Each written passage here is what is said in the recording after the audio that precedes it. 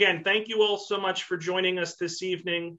It is my honor to introduce Alifair Burke and then Lisa Unger. So Alifair Burke is a New York Times best-selling author whose most recent novels include The Best Sister, The Wife, which was optioned for a feature film by Amazon, and The Ex, which was nominated for the Edgar Award for Best Novel.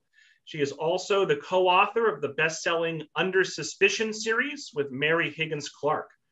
Her new novel, Find Me, comes out in a few months in January of 2022.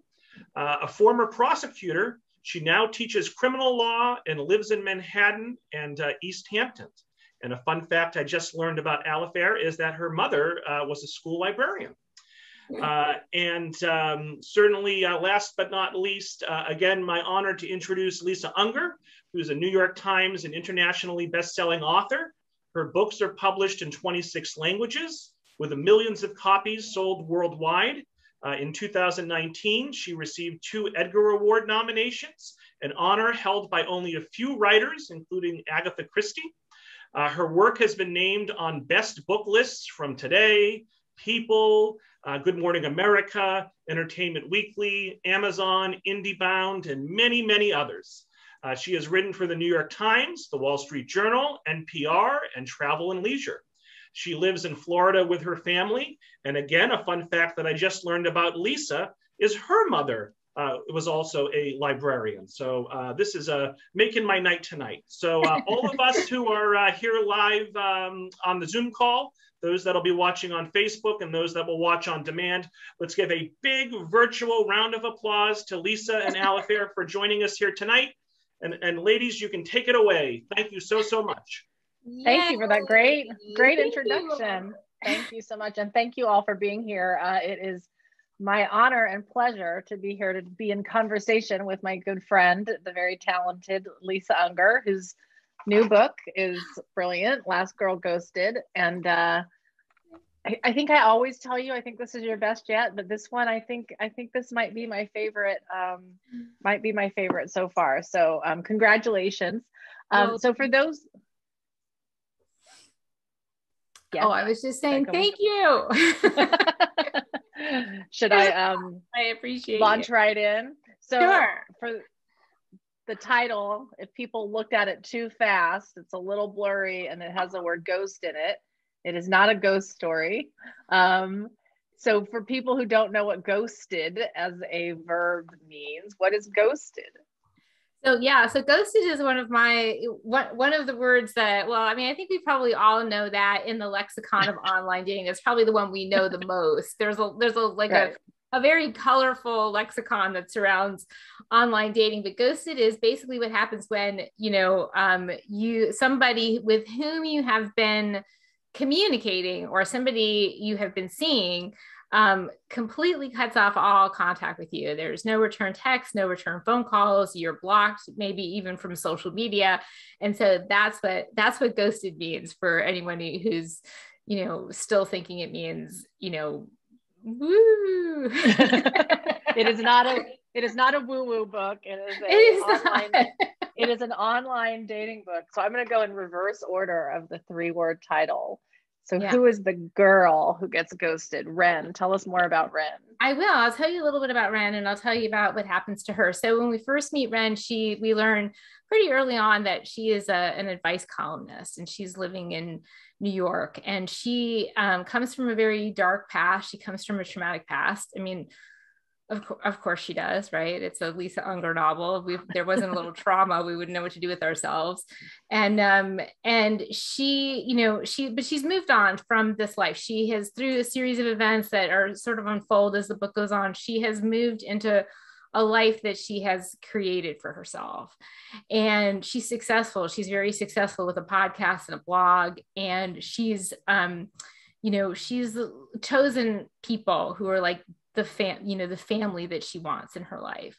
But her best friend, Jack, kind of is like, you're lonely. You haven't been with anybody in a really long time. And she pushes her into the online dating world, and Ren's is a little bit reluctant because she's not she's got some trust issues.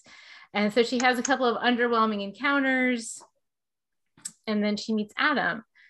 And when she falls for Adam, she falls really, really hard. And she thinks it's love. She thinks he's the one. And they have like sort of a white hot romance. And then after a particularly romantic evening, he makes a request. He says, tell me something about yourself that you've never told anyone. And she does. And the next day, Adam disappears. His social media profiles are gone. His phone has been disconnected. The place that she thought he lived is just a vacation rental. And then a detective shows up on her doorstep, and she learns that there are other women who thought they were in love with Adam. And she was not the first one to get ghosted by Adam. Not the first one to get ghosted. She's sure as hell going to make sure she's the last one. So now we are all three words of the title. Now we got all three words. It really does. It sums it up. She's not going to let anyone else get ghosted by Adam again, and she's going to find out the truth about what's going on and where he went. It's always hard to talk too much about story and plot with a thriller because you don't want to give things away. But one of the interesting decisions I thought you made was, out of many of them, is it's not that we find out more about Ren, that you referred to her past. We find out a little more about in real time as she learns things about Adam. We learn them too, but we also learn more about the women he ghosted and what happened to them from their point of view, not just from what Ren learns about them, but we actually get their backstory too. Right. Why was that important to you that we know who these other girls were too? Well, I feel like, a lot of the things that sort of present in the book as choices are not, they're not really choices, because of the way or they don't feel like choices, I guess is a better way to put it, because I write without an outline and I don't know who's going to show up day to day and I don't know what they're going to do. I don't really know fully what my book is about, and I certainly don't know how it's going to end. So I hear voices, like I have a thing that happens where there's like a seed or a germ, and then there's like a lot of research that, I get obsessed about something and want to learn as much as I can about it. And then I started hearing voices, but, I heard the voices of these women, not as a choice, but just as another layer of the way the story told itself. Like all plot for me flows from character. And so each voice was important because each person is important. I mean, so much in crime fiction, focuses on the male perpetrator. And, my books are always about, the people who have maybe been victimized, but they're not necessarily just victims. They have a lot of layers and a lot of reasons why they may have wound up in the position that they wound up. So when I heard these voices, it just felt like a very significant piece of the story, like who they were and how, throughout the progression of the book, without saying too much, each like sort of vignette about the woman that I'm talking about at the time ends at exactly the same point. And so I wanted that to be almost like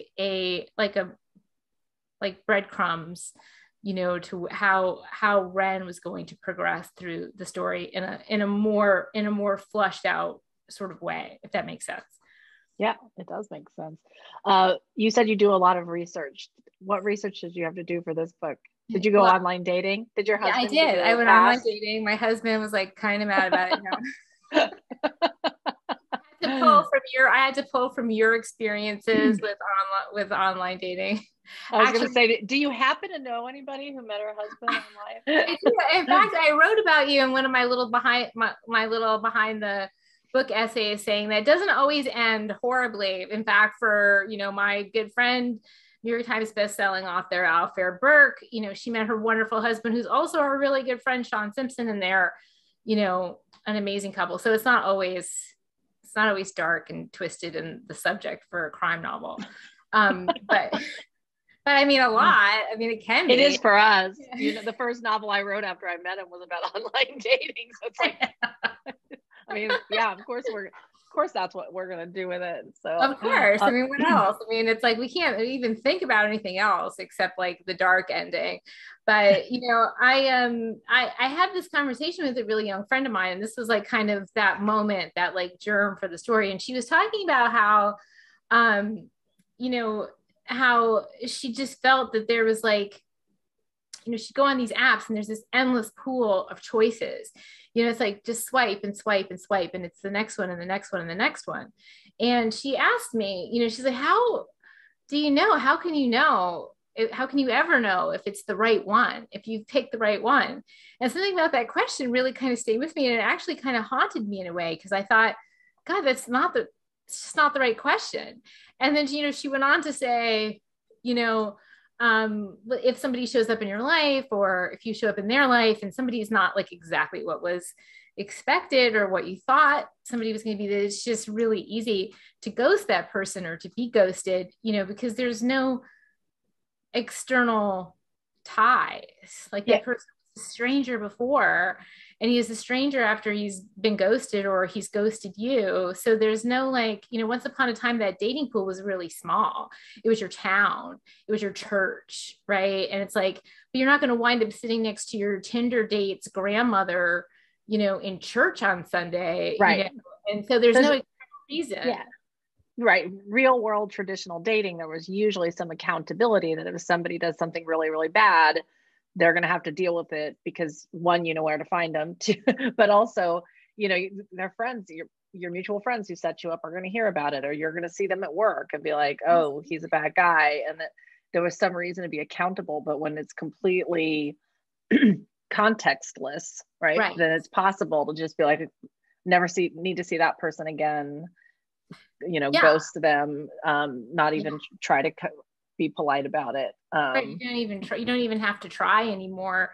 And I think that, you know, this is, you know, is one of the things. I mean, what interests me is not so much the online dating, is as how technology has rewritten this kind of ancient pursuit. I mean, like the pursuit for the mate is a primal one, you know, and now it's been rewritten, and like the pool has gone from this really tiny pool to like a global one.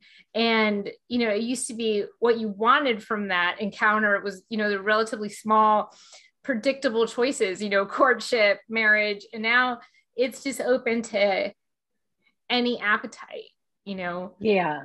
We could talk about this all night, because I had a conversation with some friends recently that we almost wonder if the generation of people who primarily date this way, if it even changes what they think of as the boundaries of flirtation and what they, you know, that the kind of traditional ways of meeting in person, and that sort of slow burn is now much more explicit, like that you're actually from the get-go talking about dating instead of having instead of work meeting your way there in person, and feeling that energy and that vibe. Well, I was like, you know, just a couple of years ago, Jeff and I, we went to a nightclub, which was like a very big deal for us, because, you know, we're parents, we don't get to do things like that. I'm about to say, I don't know the last time I've done that. So we went in Miami, we went to a nightclub, and we were absolutely blown away by the fact that nobody was looking at eat each other. Like everybody was literally like used to be why you went to the club. Right, looking taking a picture of themselves while they were dancing. I was like, wow, that's a problem. That because is, like there's that is no unusual. Right. There's no like there, you know, you go there to connect, or you at one point did go there to connect. But that has kind of stopped being, you know, the important thing. And one of the things that sort of came up in my research was this idea, you know, there's like all sorts of phrases and terms that like, just like, you know, that's the other thing that always interests me, is the language that springs up around some, you know, some new technology. And one of it was like a hookup is basically could be referred to as a sex interview, where so instead of meeting somebody and connecting with that person, deciding whether you like them enough to have sex with them, apparently in modern dating, you know, you might hook up with somebody and have sex with that person, and then decide if you want to get to know them better based on your sexual encounter. That's not the traditional order that I grew up with. All of a sudden, here we are, very traditional married ladies. Like, really? That's so strange. But yeah, that's kind of the way. I mean, it does seem to be evolving, you know, in that way. Well, I have to say that, you know, part of what you have to pull off, you meaning you, not one, but you, given what you chose to do with your book, like the book doesn't work if she needs to care that she was ghosted, right? Because if he's just like a mediocre first date, or is someone she really didn't care about, if some guy ghosts you, then you would think the typical reaction would be like, oh, I guess he was more of a jerk than I thought he was. But like, so she has to really, it has to really feel legit. It has to really feel like a life-changing relationship. And you, because it's a crime novel, like you only have so many pages to make us think that, make you care. Like we have to care about whether that, like, and you have to with that relationship. That it has to feel real to us, and have to believe that it feels real to her. And you did that so well. Like, it's just that I don't know exactly how you managed to convince me in just a few pages. I was like, oh, she needs to be in love with him. Like, I had very strong feelings about it. Yeah, I mean, I think that, you know, so Ren's voice was the voice that I heard, and it was my way into the book. And I really didn't know that much about her when I started hearing her.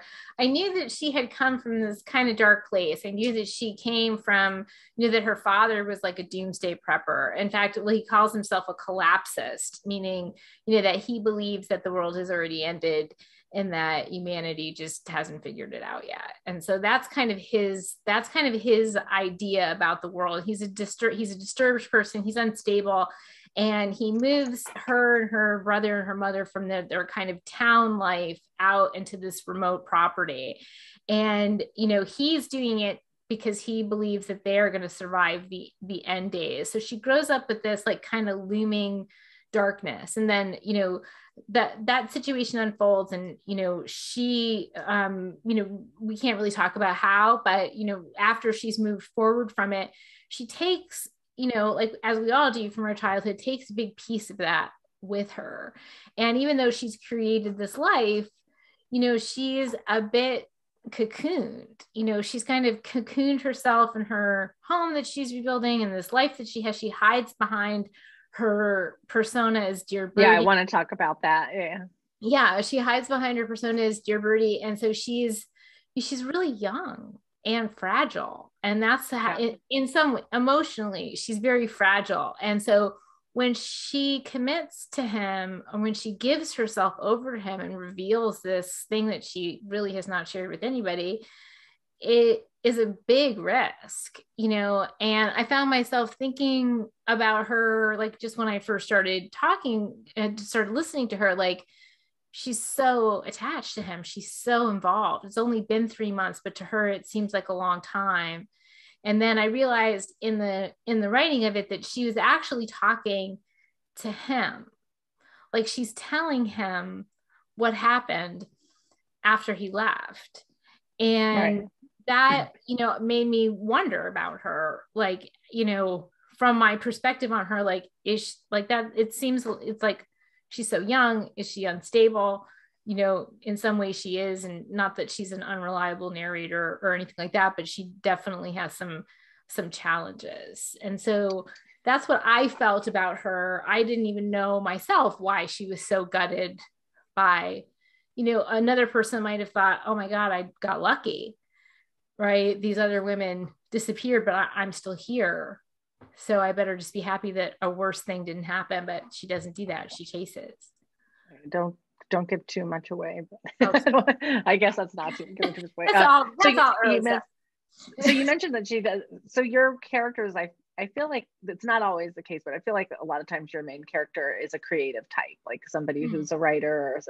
But so she's Dear Birdie. She has this advice column, and nobody actually knows, you know, just like nobody used to know who, but, and she keeps this hidden. But it's interesting to me that you have this woman who, as you said, is kind of cocooned and in many ways a little naive and young, and herself she doesn't have that many close relationships, and yet she's the one giving these strangers like such intimate advice. How did you, I mean, I know you said it's not a decision, but why do you think this character you created, Ren, like that's her job? Well, I feel like, I feel like in a way, because of the things that unfolded for her and choices that she made to free herself, like I feel like it's almost, in some ways, it's an act of self-redemption. And in other ways, how if you've moved through some darkness, it can be very cathartic to show other people the way through darkness. And so I feel like for her, that's how she wound up in that space. And also, I think that, like you talk about, like as crime writers, you and I talk about that, have talked about this on stage a lot. There's usually something from our lives that really impacted us and had made us have a lot of questions and we chose our career because of that. You could say the same thing about probably most psychologists or psychiatrists, get into the work because of things they learned to overcome whatever it is that they experienced in their childhoods.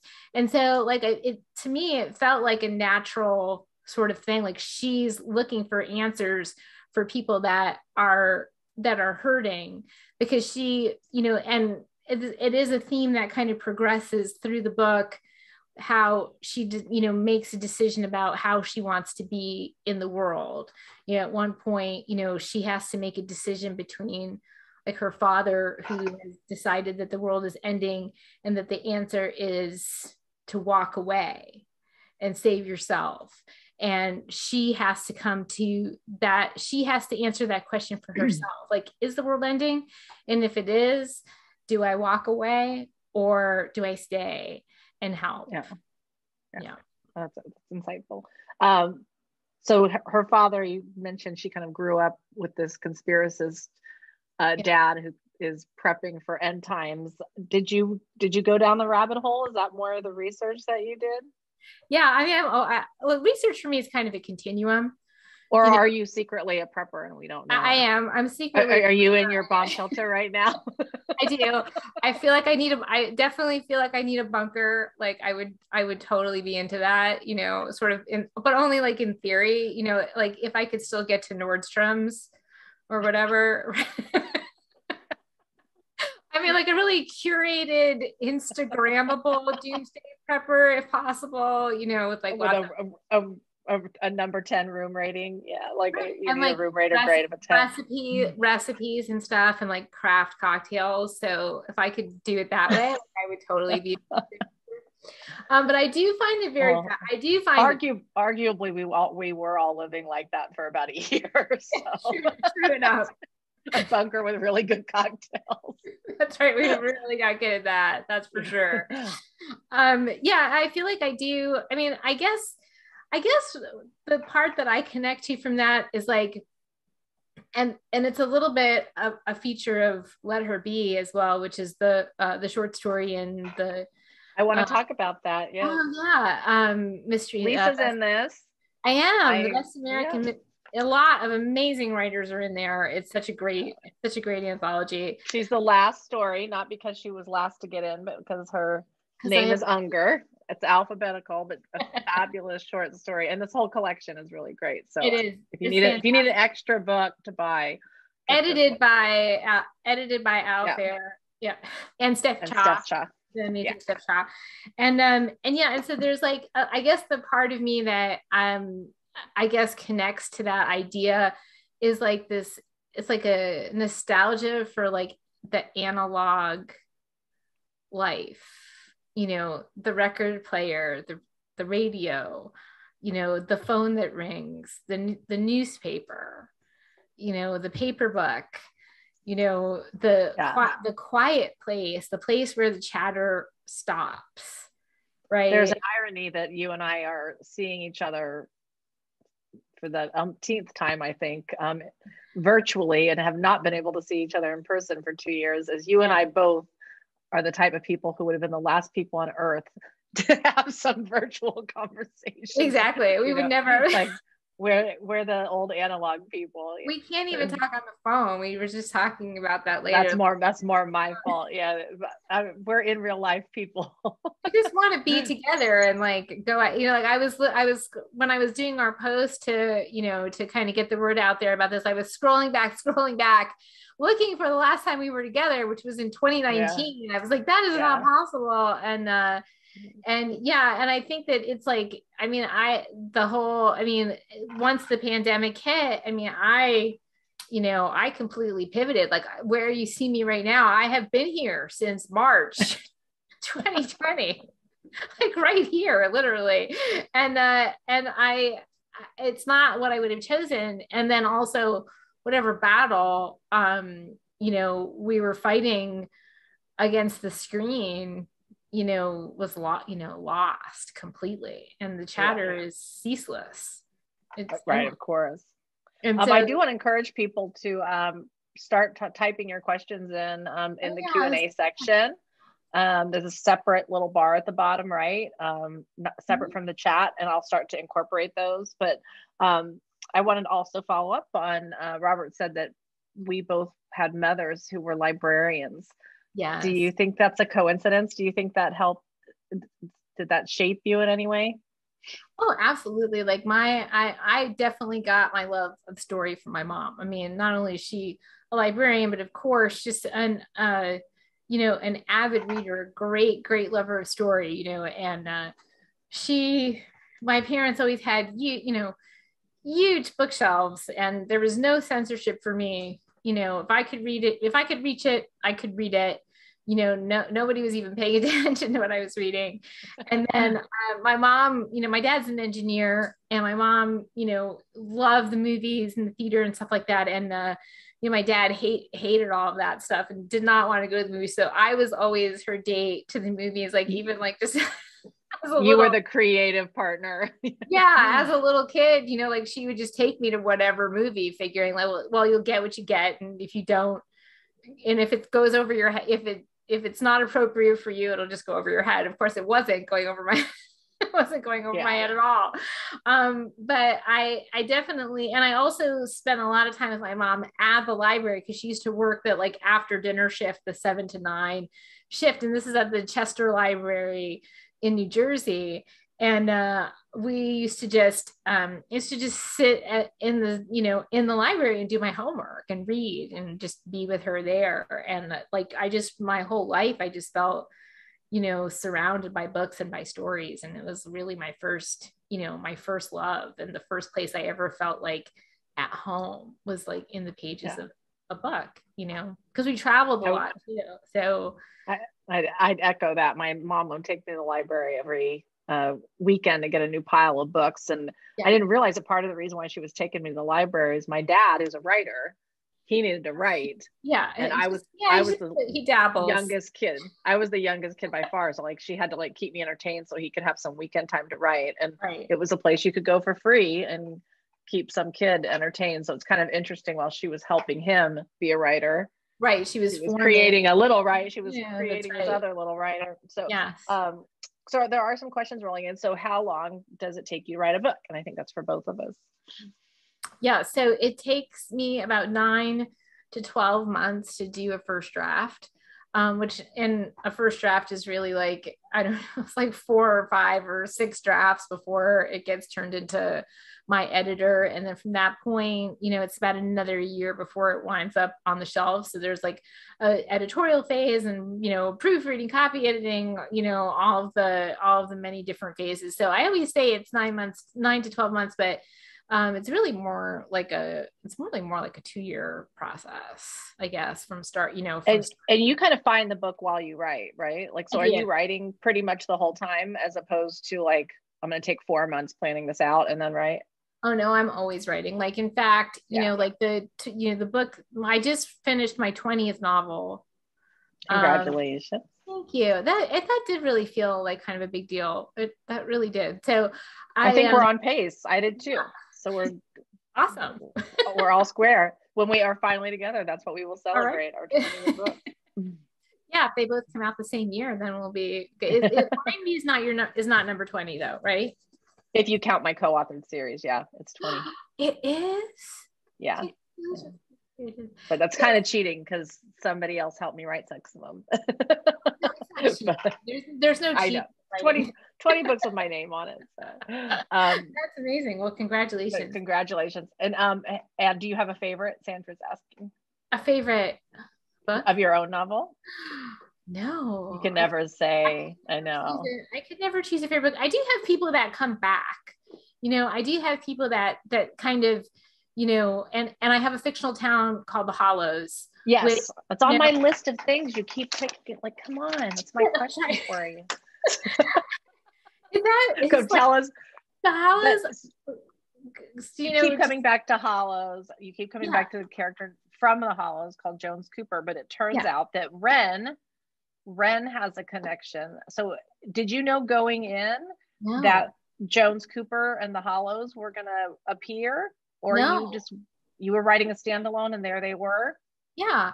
Well, the Hollows is always trying to get in to every story. Like, I don't know why, like it just wants to be in every book, and it can't be. It's not in every book. And, there are books that are specifically Hollows books, and they're connected. It's not a series, but they're like chain linked by character and event. And Jones Cooper is one of those people. And and I had no intention of including the Hollows or Jones Cooper. It was never a thought in my head until we wound up in the Hollows and Jones Cooper showed up.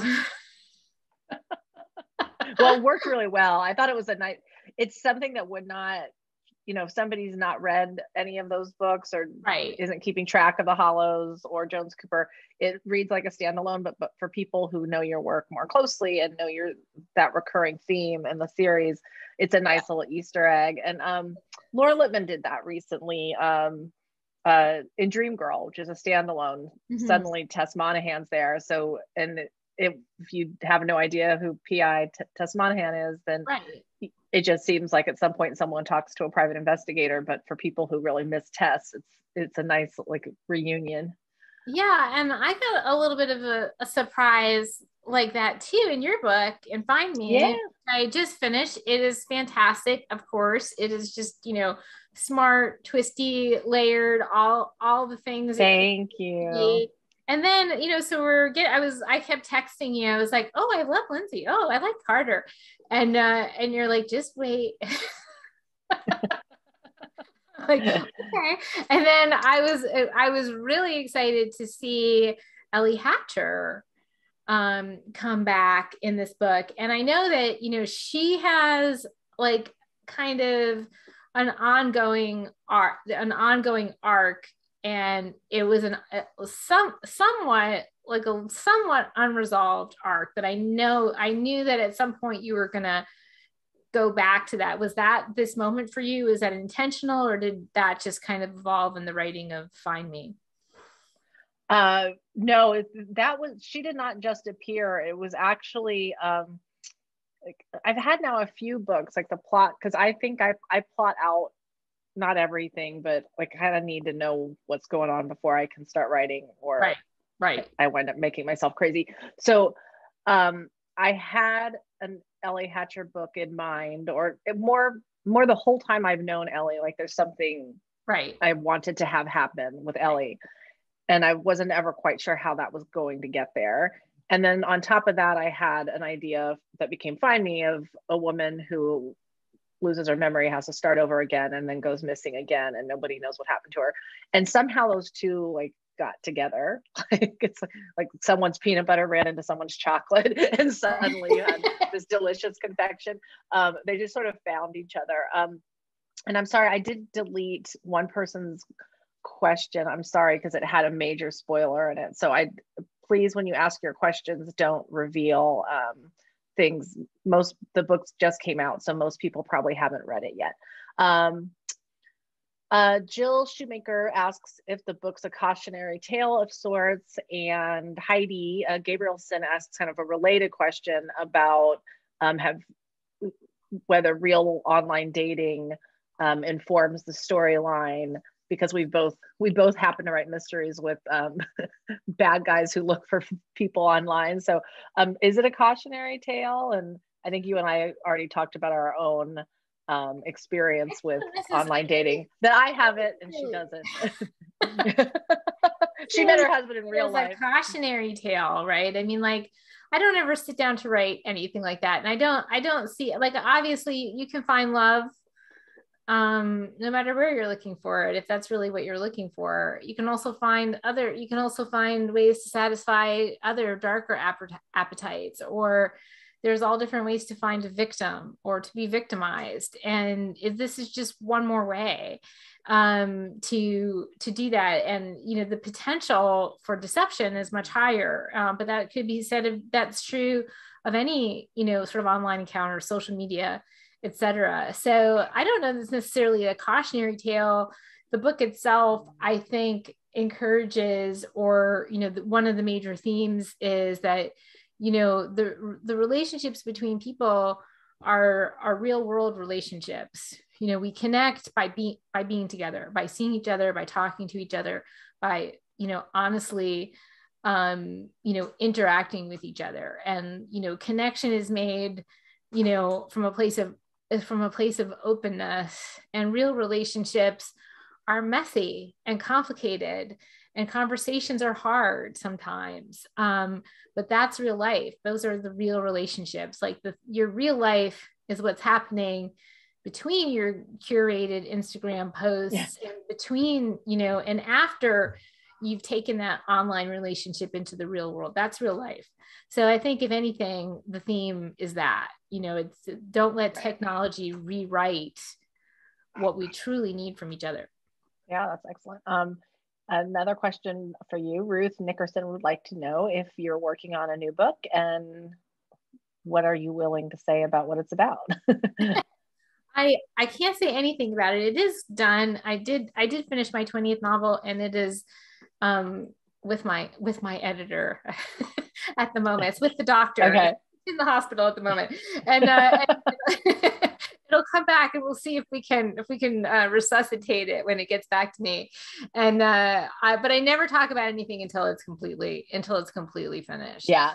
Because otherwise I feel like the energy there's like an engine and an energy and a drive for me internally that, like I don't want any of that to diminish. Like, there's an intensity to my involvement with the book. And I sometimes feel like if you talk about it, then all the energy goes into that conversation, not into the page.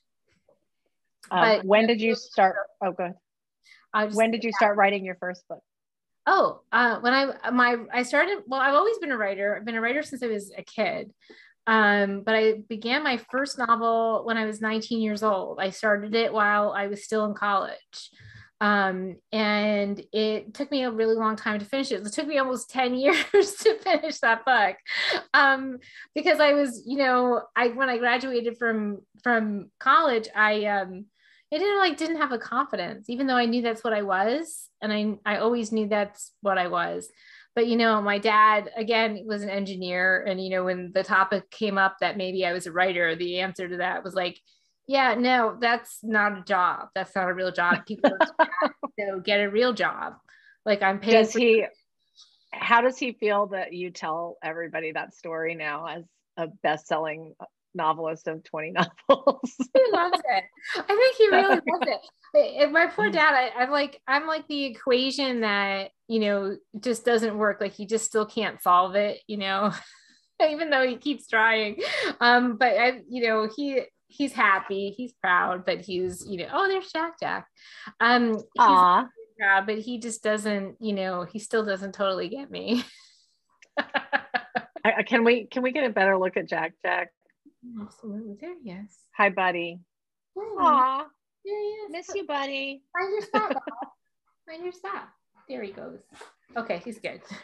I've got a dog sitting on my feet right now. Yeah, I saw Franny and Double walking around behind. Teresa Myers is asking both of us, this one's for both of us, what's the best piece of writing advice you received that you still use in your own writing? You go first, Alfred.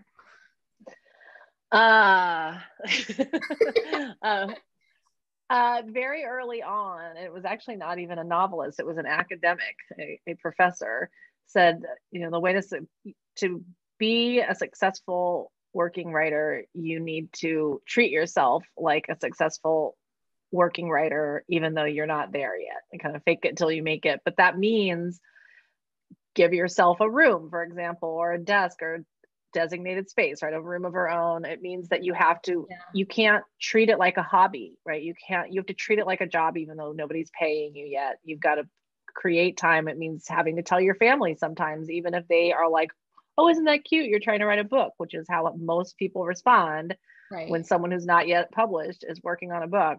But you have to kind of create those boundaries to give yourself the time, but then you also have to do the work. Like you treat it like a job, and just get words down on the page. And, you know, even 20 books in, I still have to remind myself, I told you I take too long thinking about things before I start writing. And I regret it every single time, because the reality is that it's so much easier to rewrite and make things better than it is to build it up from scratch. So if you write a few pages every day, in a year, you're going to have a manuscript, if you stay at it.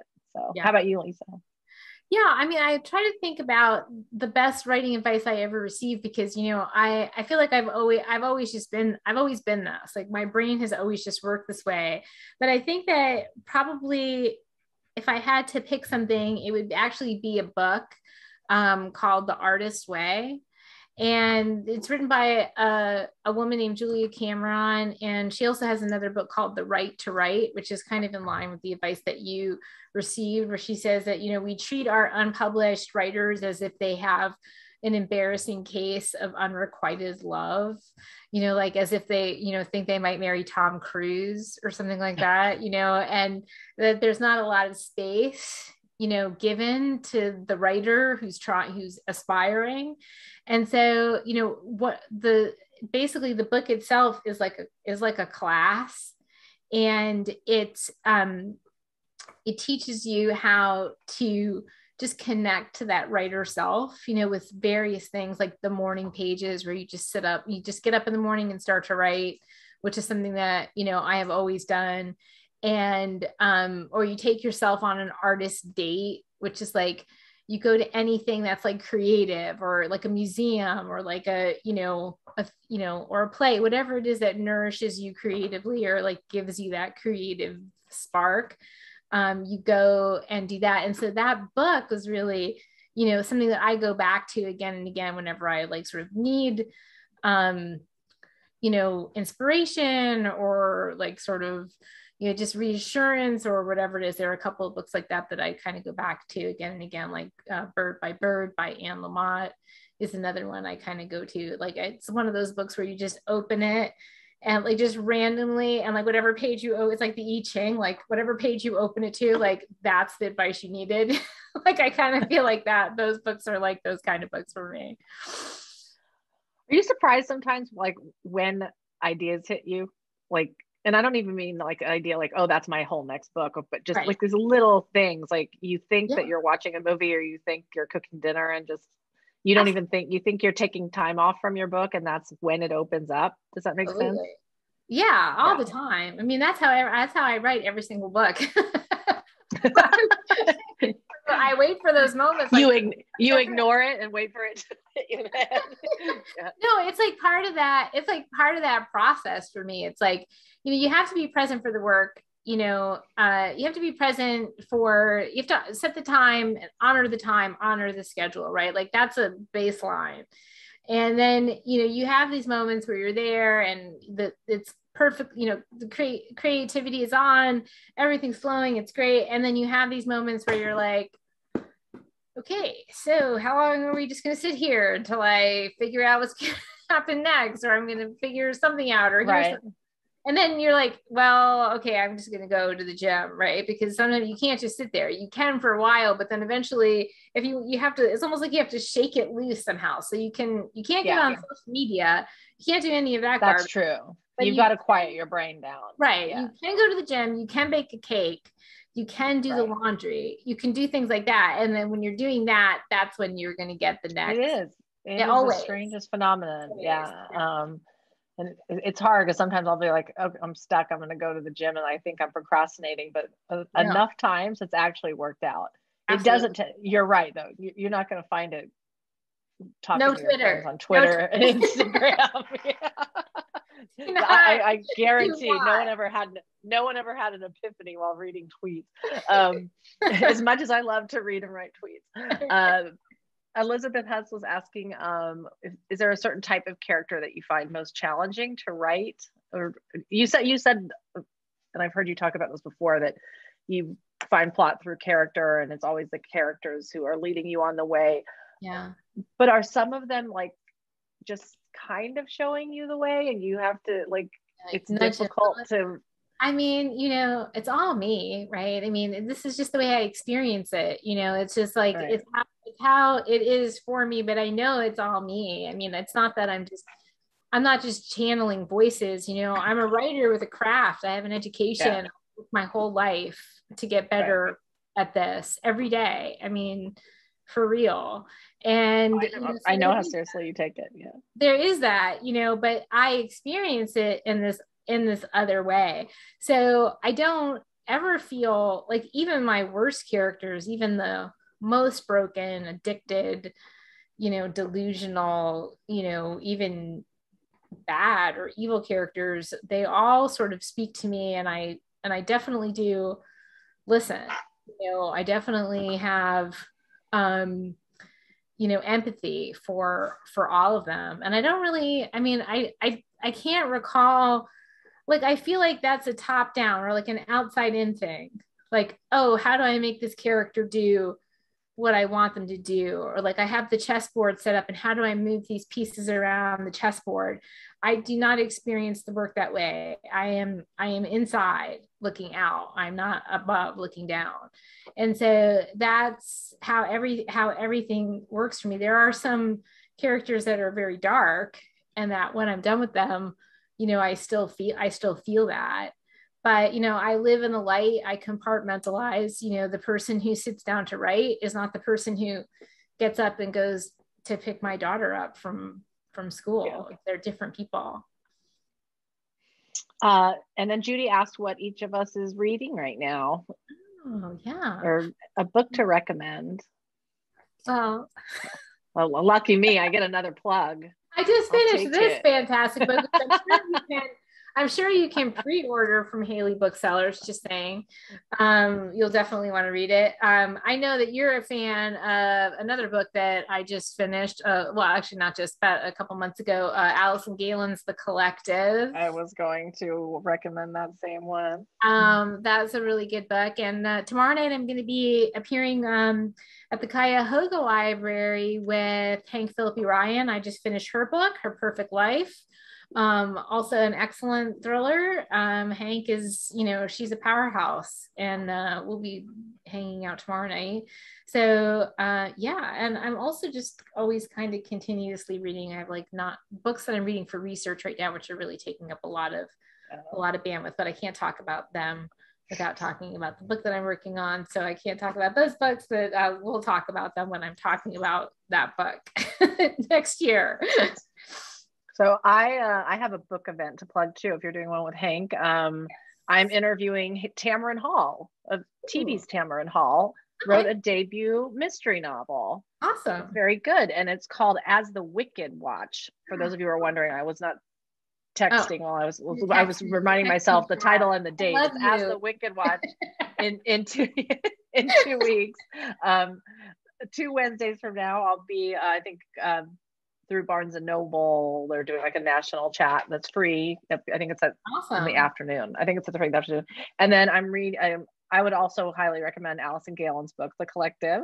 I'm just starting Janelle Brown's forthcoming book next year. It won't come out till next year, called I'll Be You. So keep an eye out for that. That's my current read. There's so many good books out there. Well, there's just a lot of talent. We have like a lot of really talented friends. Yeah, there's not a dud. Right. I wonder why that is. Okay?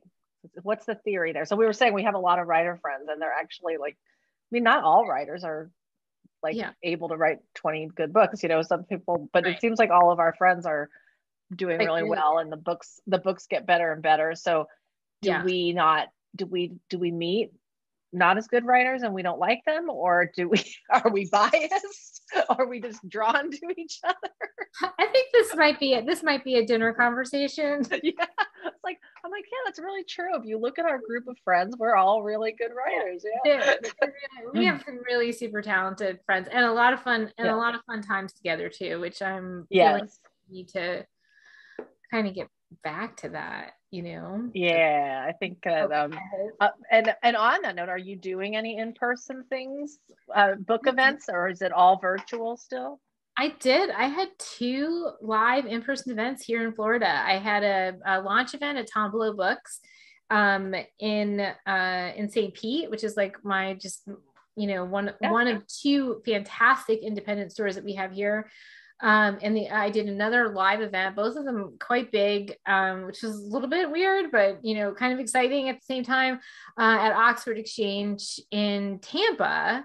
And while I was in Tampa, I met a friend of Michael Connolly's who's there, and she was talking about you and saying that we needed to get you, Michael Carita, and Michael Connolly in Tampa so that we could do like a thriller panel at Oxford Exchange. So that would be great. We like to, that crew likes to go down to Tampa. Exactly. Yeah. We have fun. Yeah. So I did do some live events, and my launch event at Tombolo Books was my first live event since March 2020. So, well, congratulations. You deserve to have these big virtual events, and you also deserve to have the in-person ones, and we appreciate you doing it. And I love it. I do. Get to hear more about behind the scenes of the book. Get to see you and Jack. He's gonna walk over. And I think I got all the questions, and I don't think I missed anything. Awesome. Robert, should we turn it over to you? Great. Well, thank you so much, Alifair, and thank you so much, Lisa. You both did a wonderful job, as always, and as expected. Yeah, and it was nice to meet Jack as well. Oh, yeah. So just want to remind folks who are live with us, you'll be receiving an email tomorrow with a link to a feedback survey, a link to Haley Books to purchase an autographed copy of Last Girl Ghosted, and also a link to tonight's recording. So please keep an eye out for that. I want to thank Emmer Flounders. I want to thank Dick Haley, and I want to thank the other 24 libraries for partnering with Tewksbury tonight. Certainly want to thank all the participants here live, and most of all, once again, want to thank Alifair and Lisa for a wonderful evening.